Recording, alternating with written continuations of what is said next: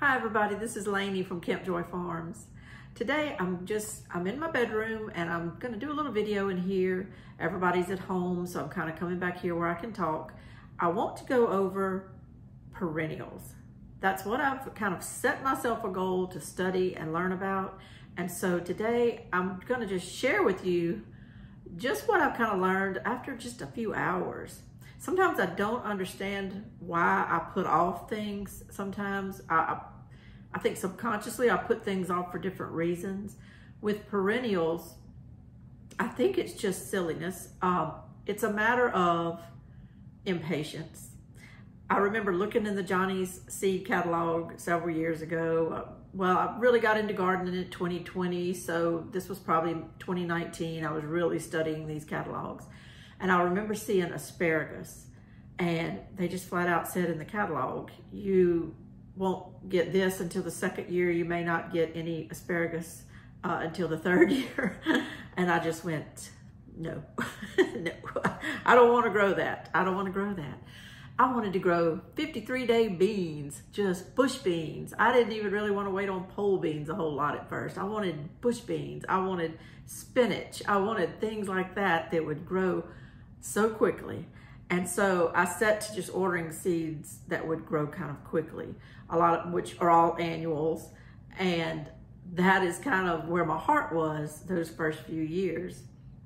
I didn't really even want to think about asparagus, artichokes, things like that that take a while. I didn't want to really even, I'm like, you know what? You can buy those at the store if you need things. I can buy a can of asparagus if I just absolutely crave it. Why worry about growing it? But as with everything right now, times are evolving, things are changing, and as we move, hopefully in the next few months, up to our new property, I want to go ahead and learn about perennials. I want to go ahead and put these things on my property from the jump start so that they're not an afterthought, so that I can build everything else kind of around them. I can have these certain dedicated spots for certain things, and I can also add more later. Things change. I'm not gonna say that I'm coming up with a master plan right off the bat or anything, but I do want a few in there. I do want a few things in there. And so last night it was lightning and thundering at our property when we rode up there. We couldn't even get out of the car. Came home, and we don't live that far from our property, about within 20 miles. So the same weather was kind of here. Usually if it's rained here and we drive that way, the rain just goes with us and vice versa. So I couldn't get really anything done outside at either place. So I said, you know what? I'm gonna sit in a chair and I'm gonna just start learning about perennials. And really, I probably only sat there and learned for about 2 hours, but I learned a lot. And then last night, before I went to bed, I actually stayed up late, almost to midnight, just looking at some things on my phone to kind of make some things make sense, because it doesn't always make sense. And that's one thing I'm learning. And maybe this video can kind of help you see some things that gave me a little pause, and I can maybe explain those things. Not so much with the perennials themselves, but with how they're marketed. It's very confusing to me, and some things that I see in my catalogs I didn't even realize were perennials. So I just want to kind of show you what I learned in this short space of time. Am I here to teach you about perennials? Not really. I have an education about this big about perennials, really 3 or 4 hours. So no, I don't qualify myself as a teacher, but what I'm hoping is that just the things I've learned, and if you hear them and absorb them, might help you, and we can just share information. That's the way I'm looking at it. I'm just gonna share with you the little bit that I've learned so far, but it's kind of opened up this world to me in just a few hours that I really wasn't expecting. I really just started my search yesterday I got on my phone and I just Googled perennial plants that can be grown, perennial vegetable plants. And things came up, but what happened was this whole world started kind of opening up to me. And then I got out, I have in front of me here, that's why I'm sitting the way I'm sitting. I have laid out on my bed here some catalogs that I already owned, but I got them out to hunt through them for perennials, and it like opened up even my catalogs. These are catalogs I love. These are catalogs that I've went through every page of, but I didn't realize that I was kind of discarding things. I was just, oh, asparagus, don't want that because it's too long. I was discarding things in my mind, and I was only focusing on a few things. They're tomatoes, they're bush beans, just cucumbers. You know, I was focusing on a limited amount, and especially this year with growing to sell to people, I had just a kind of a limited focus. And what I didn't realize was how beautiful some of these catalogs were and how much information they had that I didn't even realize was in there on perennials. So if there's anything that I can kind of convey in my video today that helps you, that's what I'm hoping for. Now, I will tell you, I've got it written down, and I do have some notes because I can't remember all this by myself without some notes on some of this. But I Googled perennial plants that you can grow or whatever. Well, a site came up and said, you know, the 10 most popular perennials you can grow. And here they are: daylilies, alfalfa, dandelion, chickweed, red clover, sheep sorrel, shepherd's purse, yarrow, henbit, and plantain. Well, I can tell you, I looked at that list, I wrote them down, and I am not impressed. I'm just not impressed. Yes, every bit of this has its place. Every bit of this does. But I'm not there yet. I'm not there yet. The more I learn, the more I grow, the more I expand my mind about perennials. I just may be sitting here in a year from now just doing videos talking about tinctures and salves and whatever. I'm not there yet. I am a babe in the woods when it comes to perennials. And what are perennials anyway? Perennials are just plants that will come back year after year after year. Some of them do have a lifespan. Some of them said 5 years, 15 years, 20 years. But in general, if you leave them planted, usually leave them where they are. Some perennials don't like to be moved around just every time you get an urge to change your garden. You need to kind of think ahead when you're doing perennials and find a spot for them and just kind of leave them alone. That's why I'm trying to think of this before I move to my property. And then I'll do my regular plants and gardening in other spots. But these perennials can kind of form the basis of our property and the basis of my growing and vegetables up there. And also, a lot of perennials put off beautiful flowers, and some of them grow kind of large. So you can kind of use them as the backdrop to a flower bed, or you can count on the flowers that are going to come on them as being beautiful certain times of the year to give your yard color. And for the pollinators, it's just a whole new ball game. You're not just waiting on this little bloom that's only going to bloom a few weeks on one of your annual plants.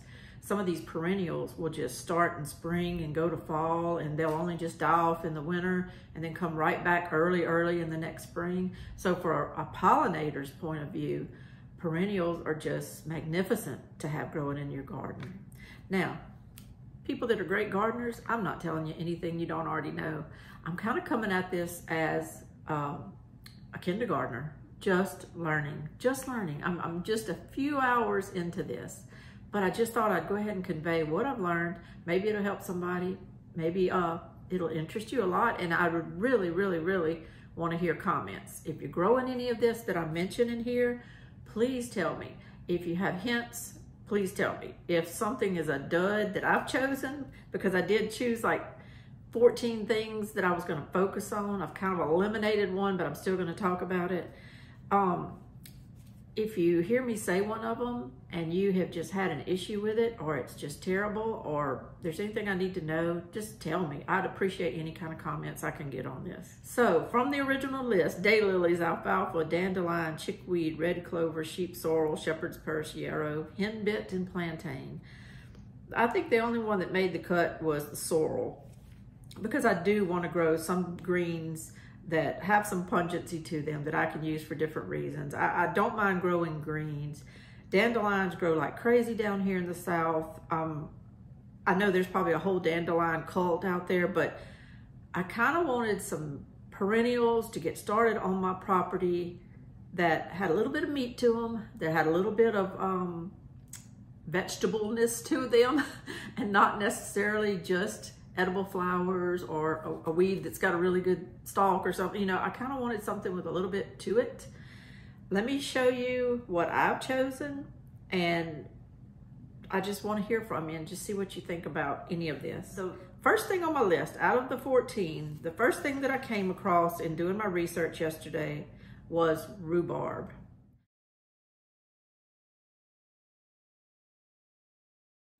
That being said, I think I've eliminated rhubarb. I think I've just eliminated it. The reason, there's kind of two reasons. Okay, rhubarb was just something I knew nothing about. I just knew nothing about it. And that's one of the reasons I think I'm kind of eliminating it. There's people out there now going, oh my God, it's delicious. Don't eliminate it, don't eliminate it. But I'll tell you what, where we live, rhubarb is just not something, I don't know if I've known anybody that grew rhubarb, ever. I don't know if I've seen rhubarb in our grocery stores. It came up on my list and I wrote it down and I was so excited because it was such a highly recommended perennial. But where we live down here, just, we don't eat it that much. And I'm really worried that if I focus on it, because it is a 2-year vegetable, you don't get to eat the stalks until the 2nd year. I feel like if I spend a lot of time and focus on it, it just may not be something I'm real big into. It is technically a fruit, which I didn't really know that. And this is a thing that's going to confuse people, and it confused me in my studying yesterday. So I'm telling you this in the event that you've been confused about it. Rhubarb looks just like Swiss chard. They look alike a lot. Really only the differences are in the shape of the leaf and the veinings and this, that, and the other. They look so much alike. And what confuses it even more, and I don't know who names this stuff, but they shouldn't have done this. There's a variety of Swiss chard named rhubarb red. And if you look at it, it looks like rhubarb. So they named some Swiss chard rhubarb red that looks like rhubarb, but it's not rhubarb. Swiss chard is a vegetable, and you can harvest it and eat it just like collard greens or mustard greens, and cook the stem and the leaves and everything. Getting to my reason number 2 that I've eliminated rhubarb is considered more of a fruit. It's a sweet, sweet, sweet stalk that you eat, that you chop up and use in your jellies and your casseroles. However, the leaves on it, which down in the South, we would want to chop those leaves and julienne them up and stew them down like collard greens. The leaves on them are poisonous. One website said they may be poisonous. Well, when do you know that? When you eat it? I'm not sure. Other websites say they are poisonous. So I'm just going to err on the side of rhubarb leaves are not to be eaten. Okay, I have young grandchildren, 1 year old, 3 years old.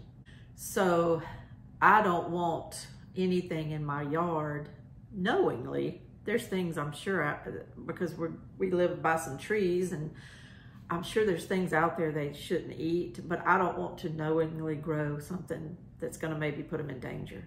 So I'm eliminating it for me, but it is a good perennial. And if that's not a concern of yours, if you don't have little children that are going to be around your garden, it's probably delicious. And I know they make so many pies and things that just, tarts and things that look just so good out of rhubarb. And I wouldn't mind trying it, but I think that might come later on. It's just not going to happen right now. The second one I wrote down was the sorrel. I didn't call it sheep sorrel on my list. I just called it sorrel because there's different varieties of sorrel. And it's one of the earliest greens that will come up in the spring, so that's good. It'll die back during the winter, but it pops out very, very early in the spring, so you'll have it. And it has just so many nutrients in it. Sorrel is just one of those greens that is just like a superfood. It's kind of packed. And it's got a little bit of a pungent taste, but that's okay. I kind of like things like that. I really do. The third thing I put on my list are chives.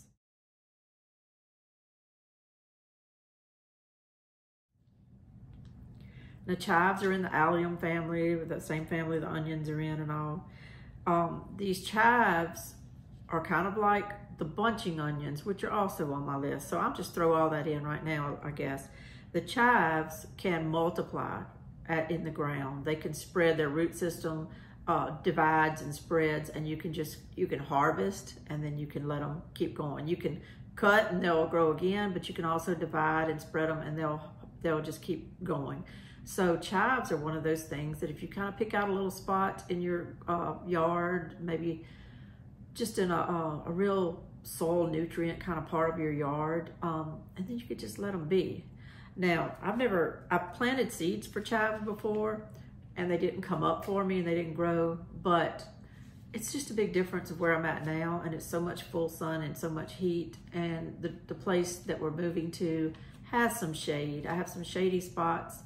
I have a different kind of soil up there. We'll see if it's better or worse, but it's different up there. It's a darker soil. It's not so akin to the sandy reddish soil that I have here. So we'll see, but I'd love to grow some chives. And while I'm talking about the bunching onions too, in that same family,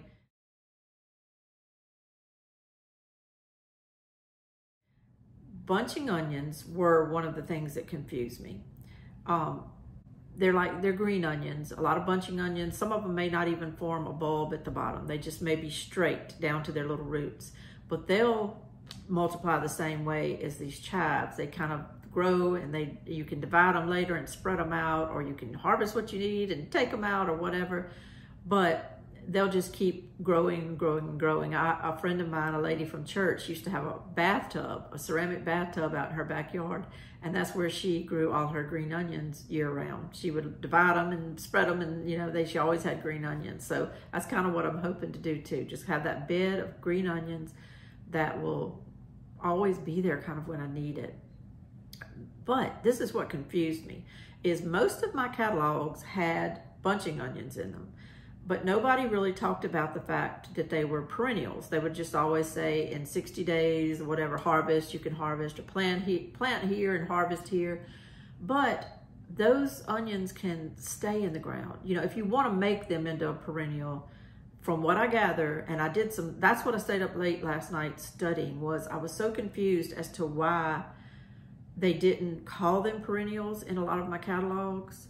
And one catalog in particular separated them out from the walking onion, the Egyptian onion / walking onion, that they specifically said was a perennial. And then they had bunching onions on this side of the page that they didn't say were perennials. So I thought, well, are bunching onions perennials or not? I was confused because in some of my research, bunching onions would come up on perennial list all the time, but they can be. They're different though. A walking onion has a little bit of a bulbiness underground with the root system, but the stalk comes up and then it makes like a flower that is full of bulbs up there.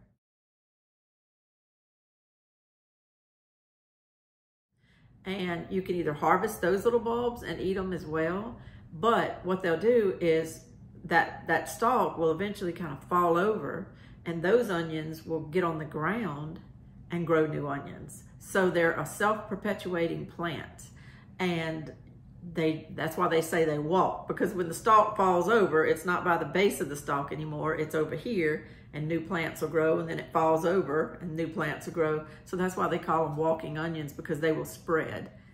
The next one that I picked out, so we've gone over rhubarb, sorrel, chives, and we talked about the bunching onions and the walking onions. The next thing I picked was asparagus.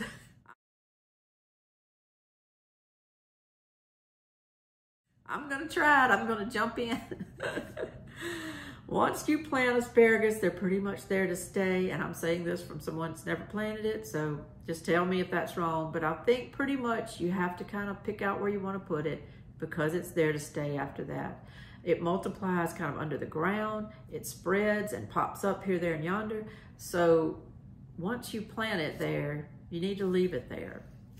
Some companies will sell you the bare root little starts, and some companies sell seeds. So I'm gonna go over that in just a minute too, because it's very interesting what you can find out about all that. Asparagus loves the sun and well-drained soil. Got plenty of that. So I'm hoping that I can get this going. I would love to have an asparagus bed close to my house and for all time, you know, as long as it wants to grow. Some people have been growing asparagus in the same bed for over 20 something years. So I'm hoping mine does that. The next one I put on my list is Jerusalem artichokes.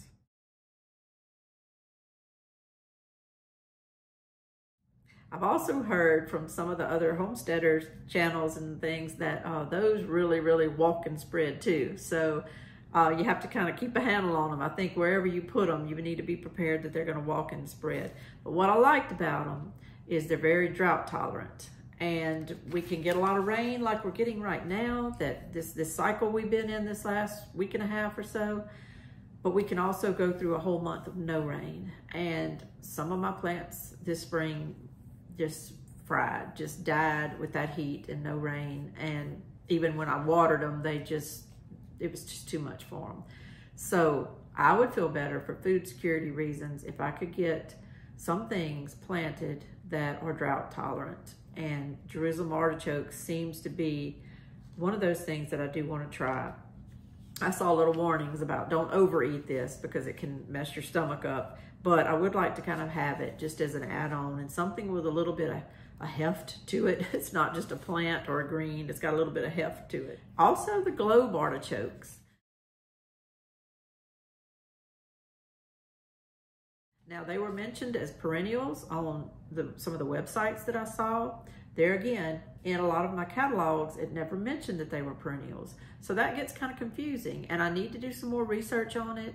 I do know that a lot of times it's that second year you might get something, which technically can be like a biennial if after you get something that second year, the plant just has completed its cycle and dies off. That's called a biennial. Perennials will have more than just that first and second year. But I do believe, because I live in a warmer climate and these artichokes won't be exposed to just horrible snow and cold, I do believe that I could keep them going. I do believe they're the kind of plant that has a long growing season, and I do believe it's the kind of plant I could keep going down here. I'd be curious to know from anybody that grows artichokes, any kind of comments you have on that. Are they true perennials, or do they want to die off after that second year like a biennial? I'd be curious to know that because I don't want to invest tons and tons of time thinking it's a perennial if it's hard to make it a perennial and it just doesn't seem to want to be a perennial and you end up, it's gone after the second year. I would just be curious before getting into it. I still would like to grow it because supposedly they're just beautiful. And the part that we eat is actually the flower part, and you can let it go to flower, and it's just a gorgeous thing to have in your garden. So I'd be curious to know what everybody else thinks about it. If you've grown artichokes, please let me know. The next thing I wrote down was horseradish.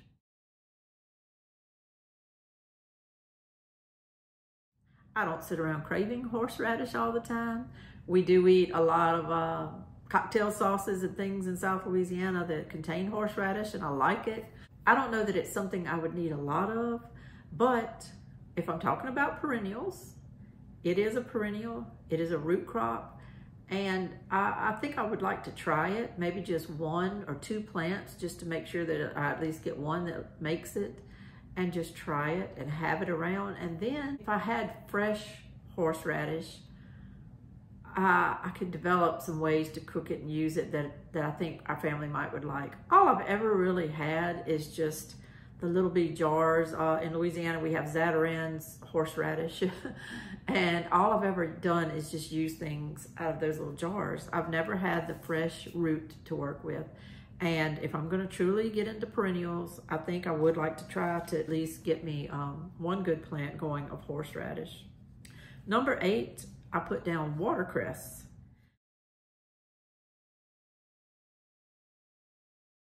And it's another peppery kind of tasting lettuce. It's in the specialty green section of most of your catalogs. But it's supposed to be not real easy to grow. It's supposed to be not real easy to grow, which You think, well, why would you want to do that? I don't know. I just wanted to kind of grow some types of greens that were perennials. Sorrel seemed to be a good option to me. Watercress seemed to be a good option to me. I think with watercress, it's not real easy to grow because it needs a lot of water.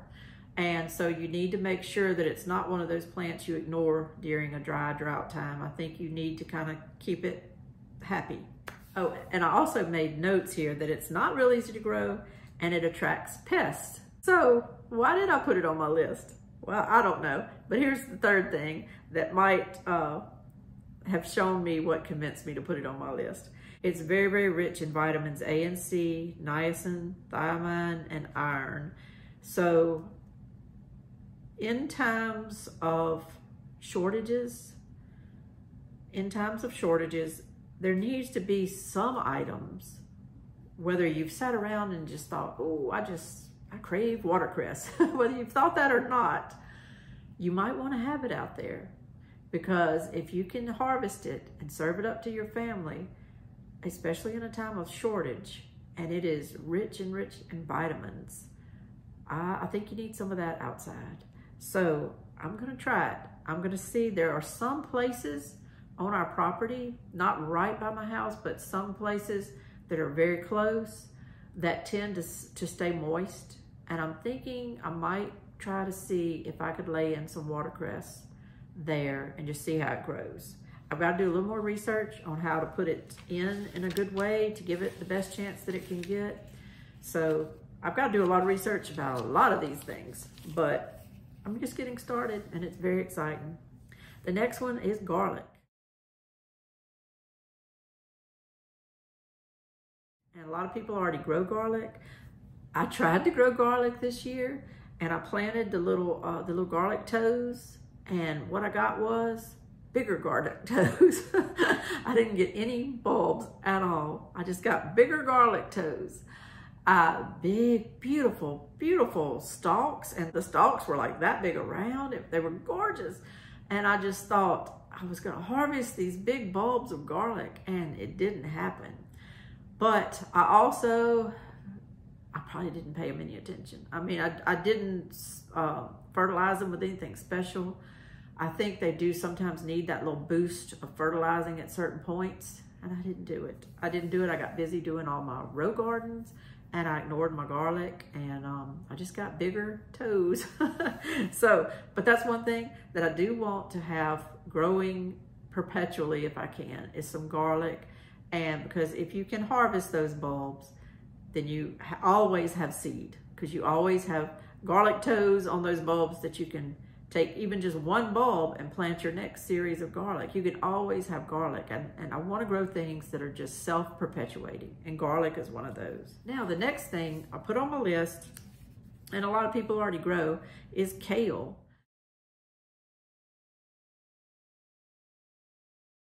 And you might be thinking, well, kale's not a perennial, but actually, that's one thing I learned doing this study, and in just the short time that I did, is kale. There are kale that are annuals per se, but a lot of kale is very hardy, and sometimes you almost can't get rid of it. And I had that experience this year with some red Russian jack kale. Well, actually, I planted it last fall.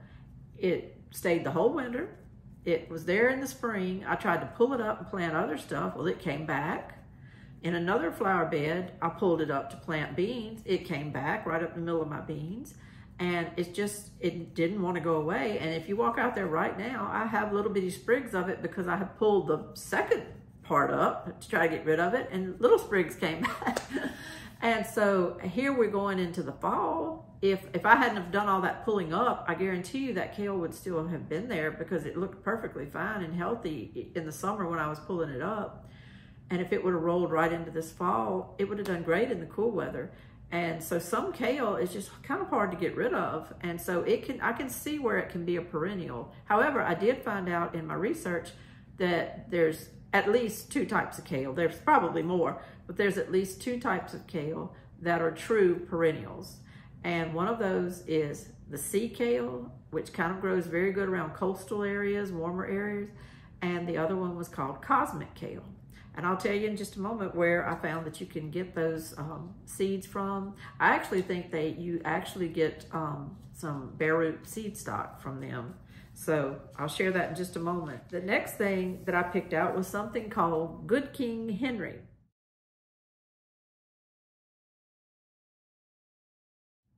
Now this is called a poor man's asparagus, but I don't really think it makes like an asparagus stem.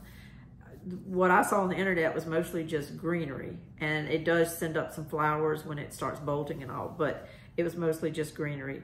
But it'll grow in partial shade. It likes partial shade. It will grow in full sun if you have a milder climate, but I think for me, it's going in shade because it gets so hot here. And you need to kind of eat this in a moderation too, because it is high in a certain type of acid that can kind of make your stomach hurt. So you don't want to make it the salad, but it can be a few greens of it in addition to kind of bulk up your salad and give your salad greens a little mixed taste. So, and it's just looked like a pretty plant. It looked like a pretty plant. It's something I think I can grow in the shade. And I would be curious to know if anybody that's listening to this has ever grown Good King Henry, and what did you think? I'm just kind of going by the research I did, which sometimes the internet can make everything look beautiful. So if you know more about it, then you can share with me. I would appreciate it. But it's an old heirloom perennial, and I'd love to just see if I could grow it. The last two, same thing. They're kind of older perennials, but I want to see if I can grow them. One of them is called lovage. And it's from like the Middle Ages. It's an herb, but it has the taste of celery, or even a stronger taste than celery. And that interests me because we do eat a lot of celery here in Louisiana. It's always in our gumbos, it's in our etouffees. We eat a lot of celery. If I could grow something like lovage that to me is easier to grow, it looks easier to grow than celery, and have that same flavor, and you can do the little bunches of it, turn it upside down and dry it. And it gets about 6 to 7 feet tall in like a bush. So I think it would be just something beautiful to have growing in certain parts of my yard. And I want to try it. And it's one of those things that I ended up finding in Johnny's seed catalog that I didn't even know was in there. I never saw it in that seed catalog. So I'm just amazed at what all I missed when all I was really looking for was annuals and simple things, you know, in these catalogs. I just missed so much. The last one was interesting, and it's called ramps, R-A-M-P-S. And it's also in the allium family, kind of like a green onion. These are purple on the top, and they're kind of like a little bulbing at the bottom, and they actually just grow in forest. They grow on forest beds and forest floors. It's not something that's easy to grow from seed. A lot of times you just want to get a ramp stock and plant that and let it grow. And it warns you in here that it might not do anything that first year, but the second year, it should come up and do fine. They don't like to be messed with once they start growing, so pretty much where you put them, leave them alone. But I think just the way I'm thinking about it, it looks like an item that could really be something you could really add to salads. It's all edible, the stem and the leaves and everything, even the flowers that come on it are edible. But it also looks like something I could chop up that little bulby part at the end and use kind of like an onion, use it in different things, and in roux, and saute it and make things with it. So I want to try it. And I do have some little wooded, darker parts of the yard that I think I would try to grow this in, and I think it would make it. Now, is this the end-all, do-all list of perennials that you can grow? No, there's so many more. There's a lot of your berry plants. I wrote a little list down here. Raspberries, blackberries, blueberries, and then grapes and cherries, your apples, your pears, your apricots, your plums, your mulberries, and then some of the nuts, hazelnuts, almonds, walnuts, more. There's even more that I'm not listing on here. those are all considered perennials. They come back year after year. Maybe they might skip a year sometimes. Some of these nut or fruit trees, they might not have a great year. Maybe it all depends maybe on how the winter was or whatever. But if they stay alive, if you keep them going, you might have just a bumper harvest the next year. So there's so many things. There's so many things to pick from. So I encourage everybody, if you can, do your own research on perennials.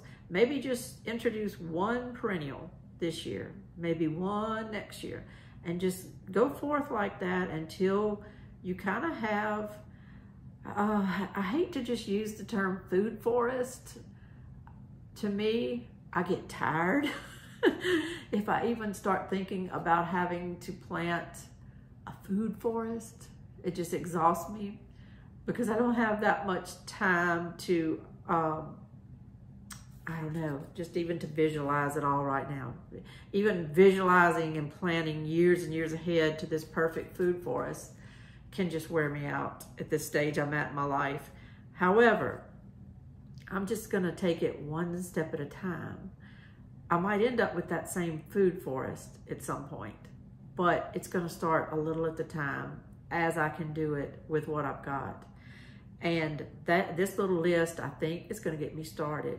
I'm gonna try to order what I can from these companies and just see what I can get going. I may not get it all going right now because you still always have other work to do. You have so much to do in your life. You have food to cook, clothes to get going, things to think of, bills to pay, and you can't just always be immersed in gardening.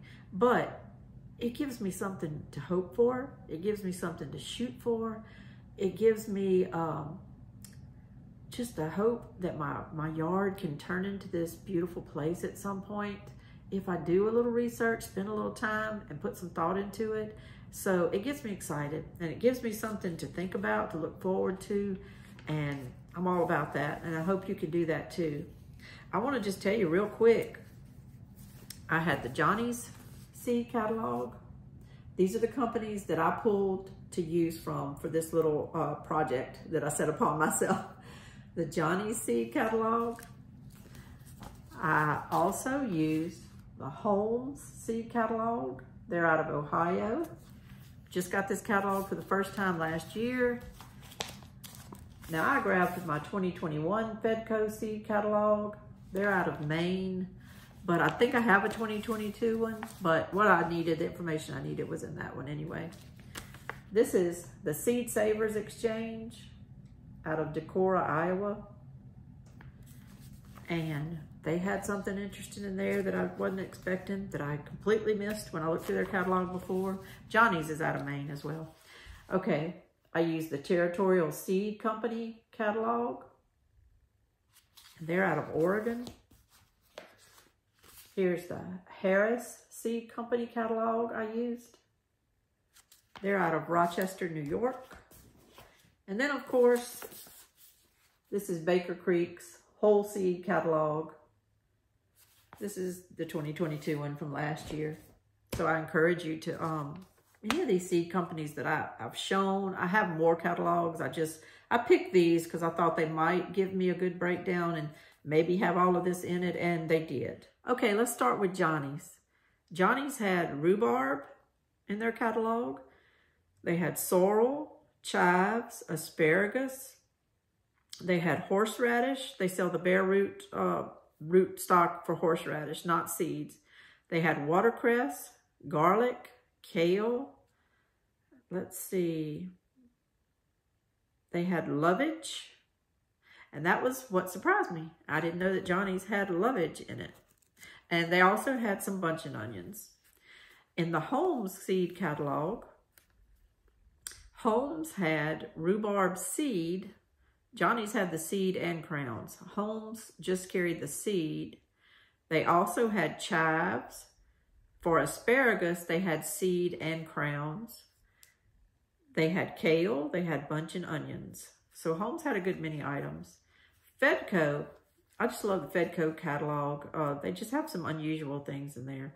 But they had the sorrel, the chives, the watercress.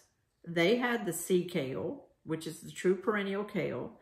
They had buncheon onions. They had the Good King Henry in it. I was so surprised about that, but they had the Good King Henry. I think that was the only place that had the Good King Henry.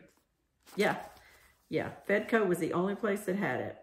And they also were the only place that had the ramps. So I'm going to definitely be ordering from Fedco here shortly.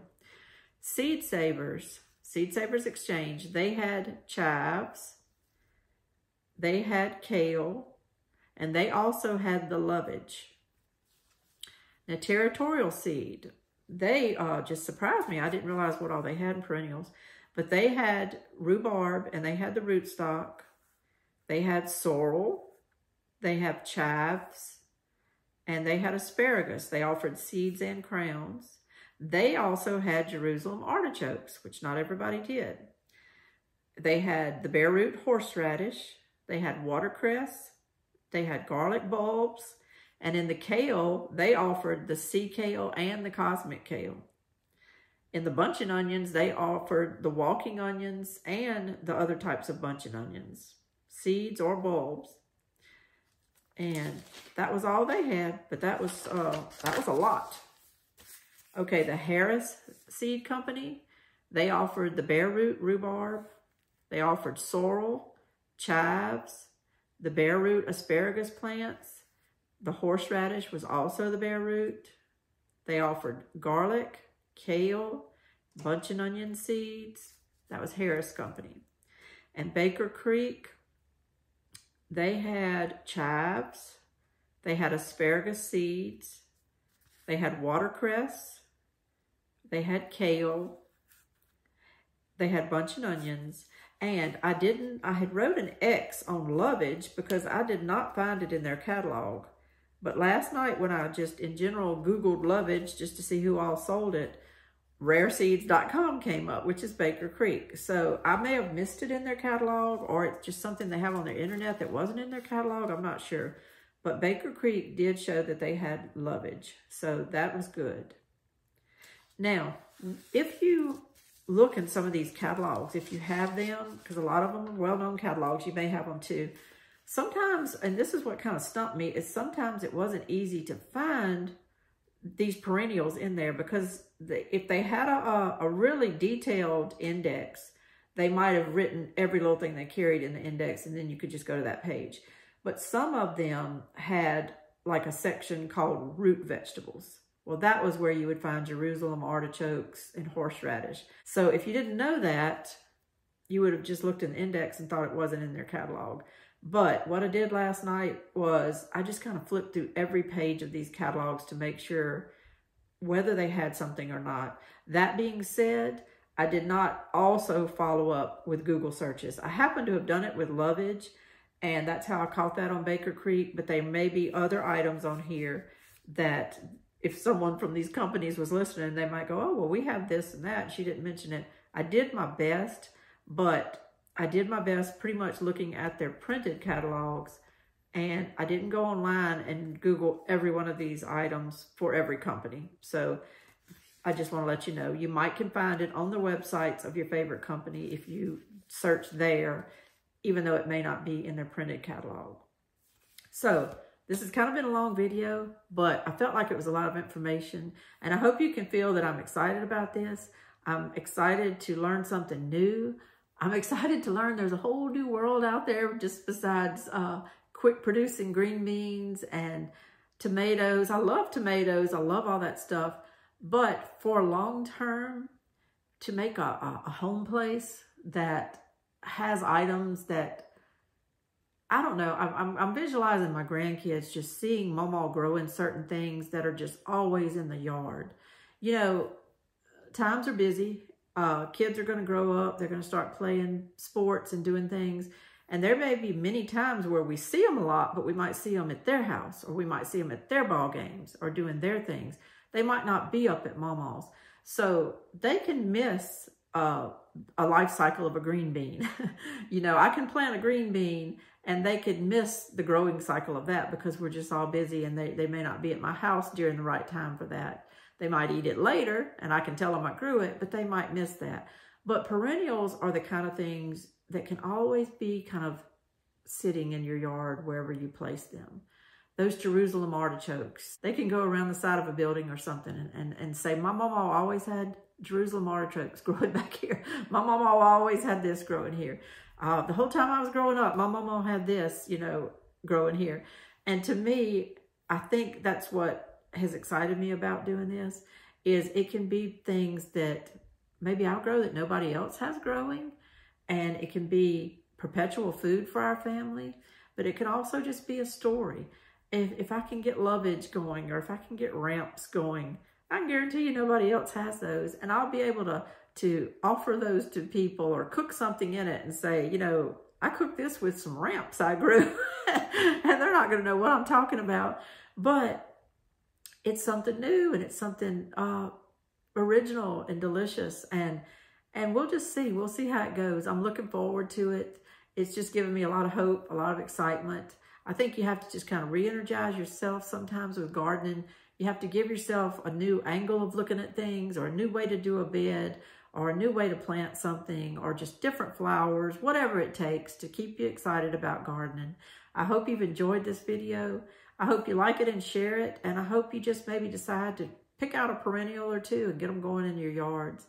There's a whole world of flowers that are perennials as well. So that's a whole different ball game. But today we're just focused on a few herbs and mostly vegetables.